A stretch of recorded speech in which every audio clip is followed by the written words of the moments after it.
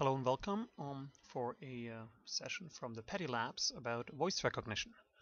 I've been playing around with this. I'm not sure how useful it's going to be for actual picture editing, but maybe at some point we actually get it fast enough so it's useful for selecting and rating and stuff like that.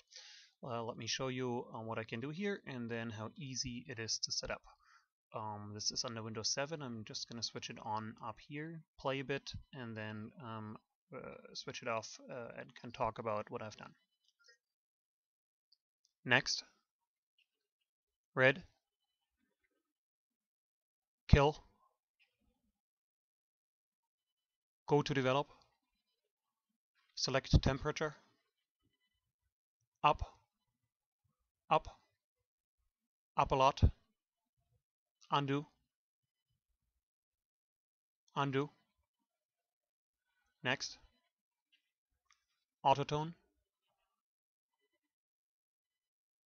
Next. Kill. Kill. Red. Green. Autotone. Auto white balance. Select temperature. Down. Down. Green. Next. Previous. So, as you can see, this can be a lot of fun. I was actually speaking a bit slowly here because of my accent. Sometimes Windows misunderstands me. This actually works, and the way it works is in Paddy here. I have Paddy down here, as you can see.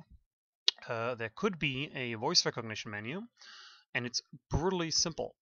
You can see here the words that I have actually programmed are down to, as you can see, darn. And if I want to have a new command, say something like, whoops,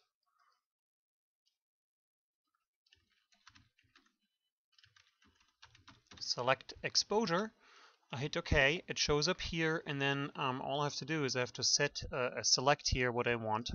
In this case, I want to select exposure in our Paddy menu here. I already have up, down, up a lot, down a lot, as you've seen. So let's try this out. Select exposure. Oh, that was a reload. And we need to switch it on. That would be helpful. Select exposure. Up. Up a lot.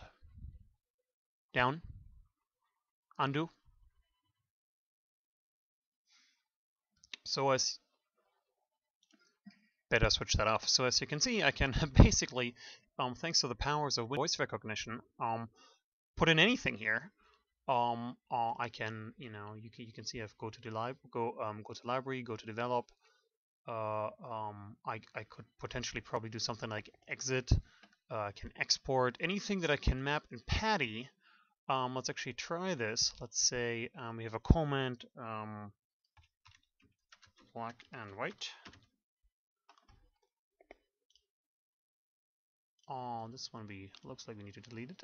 Black and white, and then we go into a preset, and I apply some random preset here. So let us see. Paddy's loading this and programming. Black and white. And there you have it. Let me know in the comments whether this would be useful in Lightroom.